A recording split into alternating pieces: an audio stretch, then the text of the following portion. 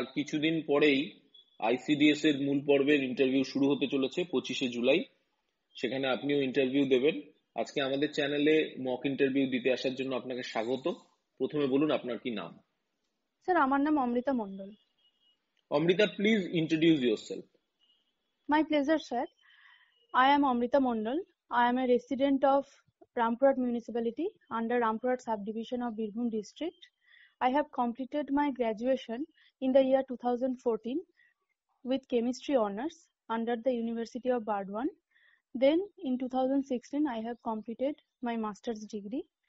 Since then I have been preparing for various competitive examinations. Simultaneously I am connected with an NGO named Padokhep, and besides I also work for an online journal named Bigran. I do the technical review and copy editing part. In my leisure I like to read Bengali novels. That's all about me, sir. Thank you. আচ্ছা, আপনার এই চাকরিটাতে তাহলে আসার কি প্রয়োজন? আপনি তো already অনেক কাজ করছেন, এনজিওর সাথে যুক্ত আছেন, লেখালেখির কাজ করছেন, তারপরে আরো অন্যান্য কাজের সাথে যুক্ত আছেন। আপনি কেন আসতে চাইছেন আইসিডিএস সুপারভাইজারে? না স্যার, স্যার বেসিক্যালি চাকরিটা দরকার কারণ সিকিউরিটির জন্য, ফিনান্সিয়ালি ইন্ডিপেন্ডেন্ট হওয়ার জন্য। আর যে সমস্ত কাজগুলো আমি করছি সেটা মানে এনজিওর যে কাজটা সেটা পুরোটাই ঐচ্ছিক। এবং আর যে আর একটা অনলাইন জার্নালের কথা বললাম সেটা তো মানে ভালো লাগার একটা জায়গা থেকে। কিন্তু মানে কাজ যদি বলতে হয়, চাকরির ক্ষেত্রে আমার একটি সিকিউরিটির জন্য এবং ফিনান্সিয়ালি ইন্ডিপেন্ডেন্ট হওয়ার জন্য একটি চাকরি তো অবশ্যই প্রয়োজন। আপনার রামপুরহাটে কি কি সমস্যা রয়েছে একটু বলুন তো। স্যার, রামপুরহাটের সমস্যা বলতে সমস্যা যদি বলি সেক্ষেত্রে আগে কিছু সমস্যা ছিল মানে স্বাস্থ্যগত দিক থেকে, কিন্তু বর্তমানে সুপার স্পেশালিটি হসপিটাল হয়ে যাওয়ার পর থেকে সেই সমস্যাটার অনেকটা সমাধান হয়েছে। আমি বলতে পারি মানে যথেষ্ট, মানে বরং সমস্যা থেকে সমাধানের কথাই আমি বলবো স্যার। কারণ গত 10 বছর বা 15 বছর একটি সময়ে মানে রামপুরহাটের প্রভূত পরিবর্তন হয়েছে। সমস্ত জায়গারই যেরকম হয়েছে রামপুরহাটও ভীষণভাবে পরিবর্তিত একটি জায়গায় পরিণত হয়েছে। সেখানে মানে কানেক্টিভিটির কথা যদি বলি, জাংশন স্টেশন হয়েছে। তো সেই অর্থে এখন সমস্যা আমি কিছু দেখছি না স্যার। তাহলে তো আপনি স্বর্গে থাকেন। পৃথিবীতে এরকম সেটা কোনো নয়, জায়গা আছে না না যেখানে সমস্যা নেই? সেরকমটা নয়, কিন্তু সমস্যা নিয়ে মানে সমস্যার থেকে আমার মনে হয় যেগুলো পজিটিভ আমরা পেয়েছি সেইগুলোতে বেশি তাকালেই ভালো হয়। কোন সমস্যা নেই রামপুরহাটে? রাস্তাঘাটে যানজটের সমস্যা নেই? তারপরে রাস্তাঘাট, যে জায়গাগুলো ভাঙাচোরা রাস্তা রয়েছে সেগুলো নিয়ে কোনো সমস্যা নেই? না, কোনো রকম ভাঙাচোরা সমস্যা নেই? রাস্তার যদি কথা বলি সেক্ষেত্রে সেই রকম সমস্যা নেই। আর যানজটের সমস্যা স্যার কোথায় নেই পৃথিবীতে?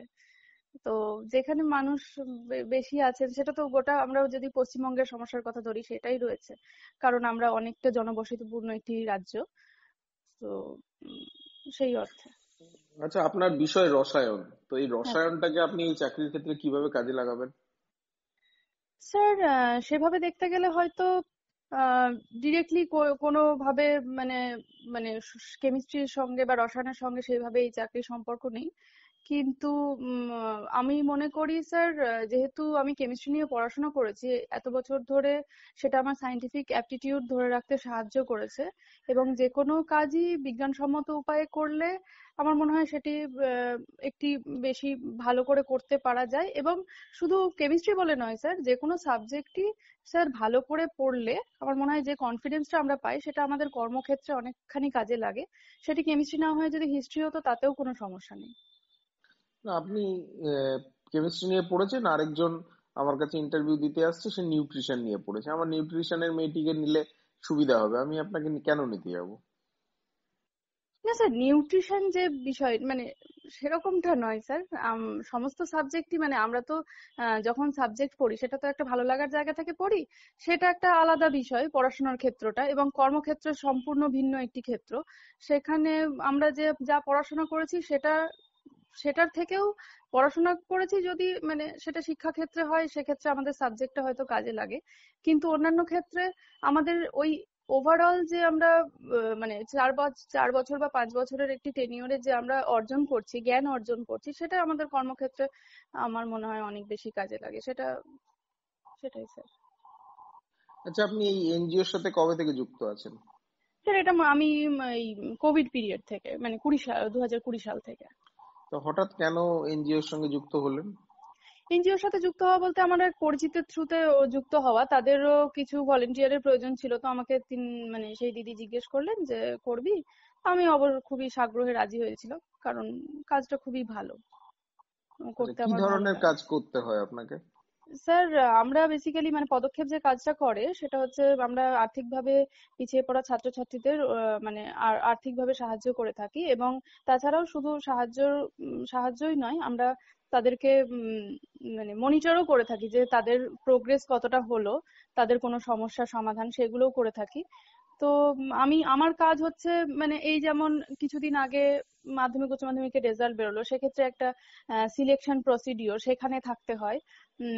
মানে বিভিন্ন স্টুডেন্টদের মানে প্রথমত হেডমাস্টার মশাইদেরকে ফোন করে স্টুডেন্ট মানে সেরকম স্টুডেন্টদের খবর পাওয়া, এবং পরবর্তী ক্ষেত্রে তাদের সাথে কন্ট্যাক্ট করে তারপরের একটা সিলেকশন প্রসিডিওর যে কার বেশি প্রয়োজন এবং কে বেশি পড়াশোনার প্রতি আহ উচ্চাকাঙ্ক্ষী।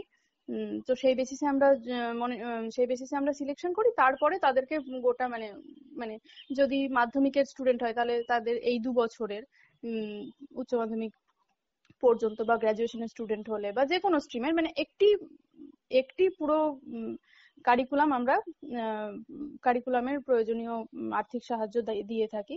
আমার দায়িত্ব হচ্ছে এই সমস্ত পাশাপাশি 2জন স্টুডেন্টকে মনিটর করা, মানে তাদের প্রতি মাসে তাদের খবর নেওয়া এবং সেই আপডেটটি মানে এনজিও কে জানানো, এই। আচ্ছা, আপনি যে নামটা বললেন পদক্ষেপ, হ্যাঁ। এই নামের কোনো বিখ্যাত সিনেমা রয়েছে? পদক্ষেপ, সরি স্যার, এটা আমার জানা নেই। সৌমিত্র চট্টোপাধ্যায় অভিনয় করেছিলেন, সাবিত্রী চ্যাটার্জি অভিনয় করেছিলেন, নন্দিতা দাস অভিনয় করেছিলেন। নিশ্চয়ই স্যার, কিন্তু আমার দেখা হয়নি। ওকে, ঠিক আছে, অসুবিধা নেই। এটা সুমন ঘোষের পরিচালনায় একটা সিনেমা ছিল, আচ্ছা ঠিক আছে, স্যার। পদক্ষেপ, যেটা ইংলিশে আমরা বলি ফুটস্টেপস, ঠিক আছে, আচ্ছা এবং স্যার। বাংলায় পদক্ষেপ। আচ্ছা, আপনি এই যে চাকরিটা করতে যাবেন, এখানে চ্যালেঞ্জেস কি কি হতে পারে আপনার জন্য? চ্যালেঞ্জেস বলতে আমরা যেহেতু একদম মানে মানে আমার মনে হয় এই চাকরিটার ক্ষেত্রে মানে সমস্ত স্তরের মানুষের সাথে ইকুয়াল কানেকশন তৈরি করা, সমাজের সমস্ত স্তরের মানুষের সাথে যাতে আমি ভালোভাবে মিশতে পারি, সেইটা একদম খুবই প্রয়োজনীয়।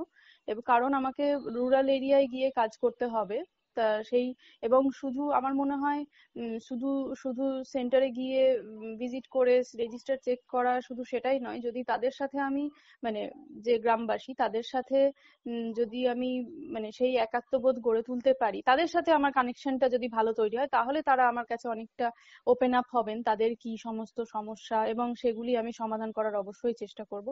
এবং সেক্ষেত্রে শুধু রুরাল এরিয়া নয়, আমাদের মানে আমি যদি আমার জেলার কথা ভাবি, আমাদের বেশিরভাগ যেহেতু আদিবাসী এলাকা, তো ট্রাইবাল এরিয়াতে গিয়েও কাজ করার সেইটা চ্যালেঞ্জেস হতে পারে। তবে আমার মনে হয় মানে আমার দিক থেকে হবে না, কারণ আমি বিষয়গুলো মানে আগে থেকেই ওয়াকিবহাল।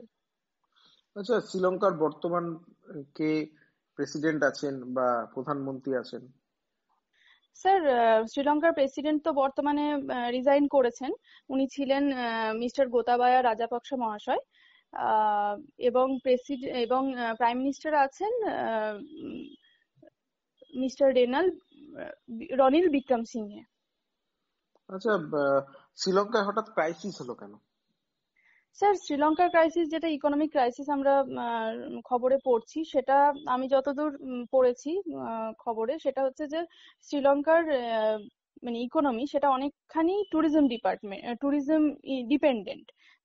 তো উম, গত কোভিডের জন্য যেহেতু গোটা বিশ্বের ট্যুরিজম ক্ষতিগ্রস্ত হয়েছে, একইভাবে শ্রীলঙ্কারও ক্ষতিগ্রস্ত হয়েছে, সেটি একটি বিষয়। তার আগেও 2018 বা 19 সালে শ্রীলঙ্কায় একটি টেররিস্ট অ্যাটাক হয়, যার জন্য সেখানে বেশ কিছু বিদেশি মানুষ সেখানে সেই ঘটনায় প্রাণ হারান। তো সেটি একটি নেগেটিভ এফেক্ট পড়ে ট্যুরিজম ইন্ডাস্ট্রির ওপর। এছাড়া শ্রীলঙ্কার কিছু মানে সরকারের কিছু এগ্রিকালচারাল নীতির কথা আমি শুনেছি, যার জন্য তারা মানে কেমিক্যাল ফ্রি স্টেট বানাতে গিয়ে এগ্রিকালচার মানে পুরো অর্গানিক ফার্মিং এর দিকে শিফট করে যান। ফলে তাদের মানে প্রোডাকশন অনেকখানি কমে যায়, যার জন্য তাদের সেই মানে জরুরি সামগ্রী মানে শস্যের প্রয়োজনও মেটে না, সেটিও পর্যন্ত ইম্পোর্ট করতে হয়। সেটি একটি কারণ। এছাড়া বিভিন্ন সাবসিডি দেওয়া হয়েছে প্রভূত পরিমাণে মানুষকে, সেইগুলির জন্য মানে ইনফ্লেশনের একটি বড় রিজন। আচ্ছা, পোষণ ট্র্যাকার কি জিনিস? স্যার, পোষণ ট্র্যাকার একটি অ্যাপ যেটি আইসিডিএস সেন্টারে ব্যবহার করা হয়। এখানে এই অ্যাপে যারা আমাদের বেনিফিশিয়ারি আছেন আইসিডিএস সেন্টারের মাধ্যমে, তাদের সমস্ত ডিটেলস, যেমন তাদের ওয়েট রেকর্ডস, তারপরে মানে যে সমস্ত ওষুধ তাদের প্রোভাইড করা হয়, তাদের মানে স্কুল এডুকেশন যেটা, সেই সমস্ত কিছু এখন বর্তমানে রেজিস্টারের ইউজ কমিয়ে এই অ্যাপের মাধ্যমে মানে অ্যাপে আপডেট করা হয়, যাতে সুপারভাইজার যিনি হবেন বা সিডিপিও যিনি আছেন সবাই ইকুয়ালি মানে চাইলেই সেগুলি দেখতে পারেন, মনিটর করতে পারেন। ওকে, পোষণের ফুল ফর্ম কি?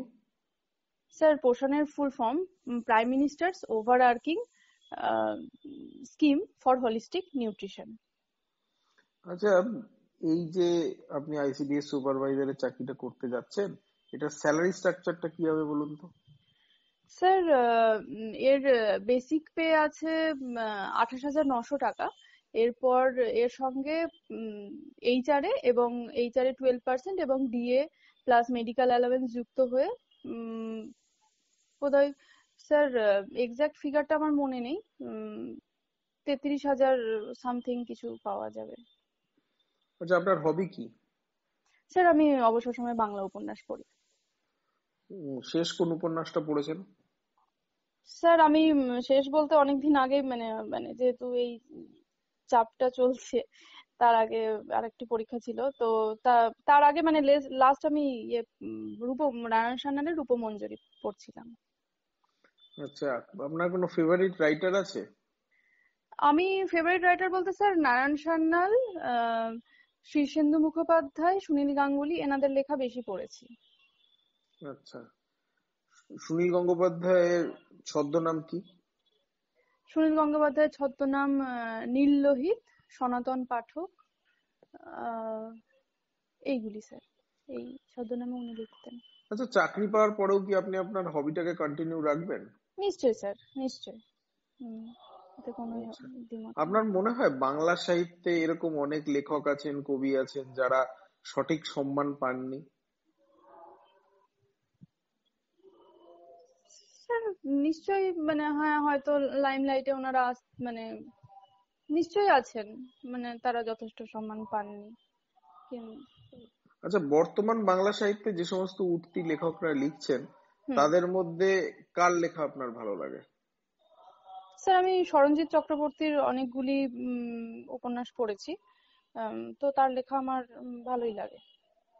ওকে, ঠিক আছে, থ্যাংক ইউ সো মাচ। আপনার ইন্টারভিউটা এখানে শেষ করলাম। আপনাকে একটা অনেস্ট রিভিউ দিই, সেটা হচ্ছে আপনি ভালো ক্যান্ডিডেট।